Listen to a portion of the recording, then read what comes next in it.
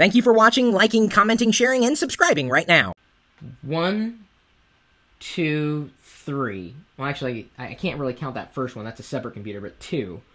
I have multiple monitors here. I mean, you can see 2 big 30-inch monitors.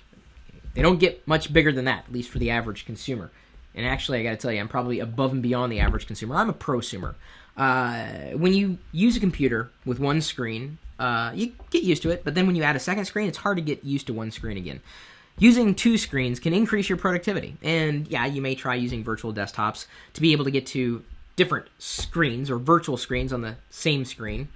There's a completely different set of videos that we've done describing what virtual desktops are, so I'm not going to get into it right now. What I do want to explain is that getting a second monitor can be very helpful to you. And you may be thinking, well, that's not practical because my primary computer is a notebook. You know, one of these portable machines here, like this. How can I attach a second screen to that, especially if I'm on the go? Lenovo does more than just make PCs. They've got a series of accessories as well, and one of them is a mobile office. It's a monitor that connects by way of USB. So if you're in the market for a second screen for, well, either desktop or specifically for your mobile office, and I'm talking about a mobile office that's tied to a laptop or a traditional notebook computer, you might think about the Lenovo ThinkVision LT1421. It's a 14-inch USB monitor, and the thing that I like about it is you could go to a coffee shop, a co-working space, wherever, and pull out that second monitor and increase your productivity. Because you don't want to just be limited to one screen anywhere you go. Come on.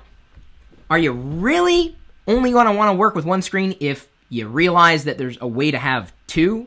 And with screens, 2 is always better than 1. So we posted our review of this particular product over on my blog, chris.perillo.com. They ended up sending it to us to review, and we're very grateful for their sponsorship or their support, whatever you want to say.